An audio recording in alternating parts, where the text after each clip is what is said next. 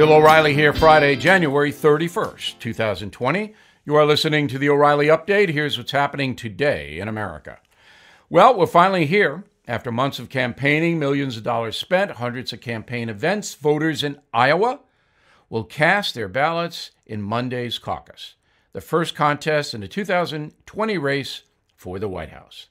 The Iowa caucus has a strange history dating back more than 100 years. Since 1917, political parties there picked their presidential candidates by what is called a, quote, gathering of neighbors. Instead of traveling to the polls, Iowa residents meet in schools, churches, and libraries. Rather than casting a vote, Iowans stand in a designated spot, like a classroom, to indicate their support for a specific candidate. For roughly 30 minutes, participants try to convince their neighbors to switch their ballots. After multiple rounds, a final head count decides the winner. In 2016, more than 175,000 Iowa Democrats took part, about 5.5% of the total state population. Critics of the caucus say the state's demographics give Iowans a disproportionate amount of power in the primary nominating process. The state is 90% white, nearly 20% over the age of 65. The biggest city, Des Moines, has a population of just 200,000 people. While the Iowa caucus has a poor record for picking presidents, it still plays a major role in the Democratic Party. Since the year 2000, every winner has gone on to claim the nomination. Al Gore, John Kerry, Barack Obama, and Hillary Clinton. But only Mr. Obama would go on to win the White House. In 2016, Donald Trump lost Iowa to Ted Cruz, and then told voters in Des Moines, hey, you guys haven't picked a winner in a long time, I hate to remind you. Right now, current polling has Bernie Sanders leading with 24%, followed by Joe Biden at 20%, Pete Buttigieg at 17%, Elizabeth Warren 14%, according to a Real Clear Politics average of polling. Whatever happens Monday night, whoever wins Iowa will have a big boost heading into the New Hampshire primary the following week. Bernie Sanders currently leading in the Granite State. My analysis is if Bernie Sanders wins both Iowa and New Hampshire, he's going to have trouble in South Carolina and Nevada. But if Joe Biden wins Iowa and New Hampshire, he's almost a lock for the Democratic nomination. In a moment, how money equals power in politics and in your own life. Back after this. Does your company's website scream 1995? Even worse, do you not have a website at all? If you're not thinking about your company's online presence, you're falling behind. So please contact the geeks at Geektown USA. Love that. Geektown USA is your last stop for any website, search engine optimization, or digital advertising need for your business.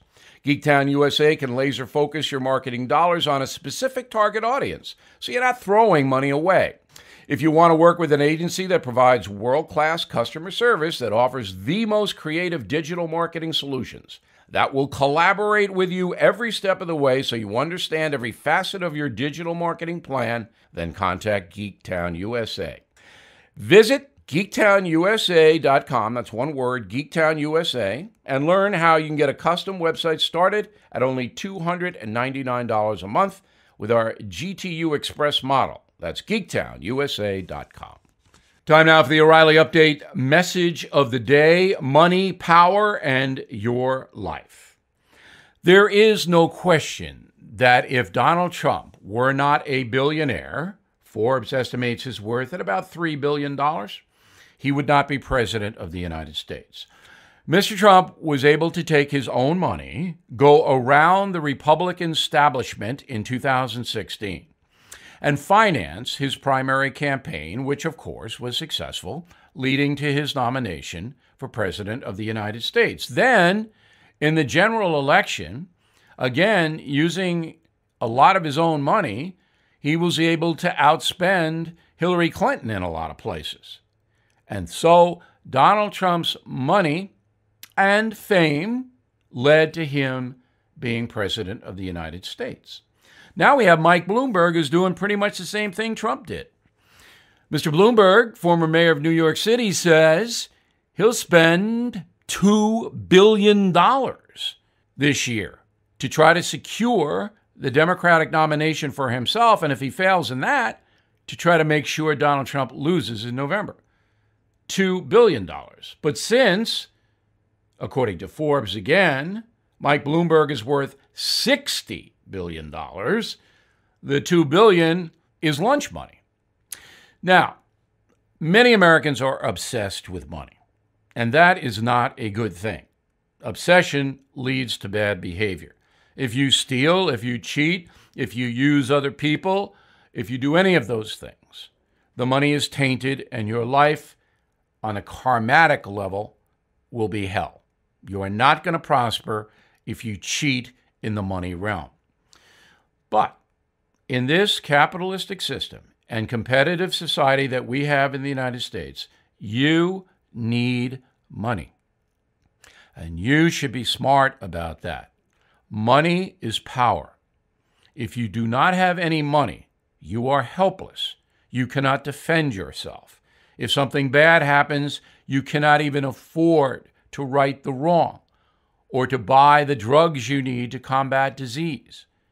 You need money. So you must think about how to earn it, how to save it, how to invest it, how to improve your economic circumstance. If you're a poor American living in a ghetto, you don't have any control over your well-being. You can be harmed at any time in a variety of ways. If you're a wealthy person living in a huge house with a huge wall and security cameras, maybe even security guards, you're protected. You see the difference? Money is power. It also can buy you freedom. You can travel where you want. You can give money away to worthwhile charities. You can help other people who need help. You have options in life. If you don't have any money, you don't have any options. You have to do as you are told in the workplace. So, in evaluating your life, the lives of your children and grandchildren, it is very important to lay out a disciplined plan to become prosperous economically, to make and have money.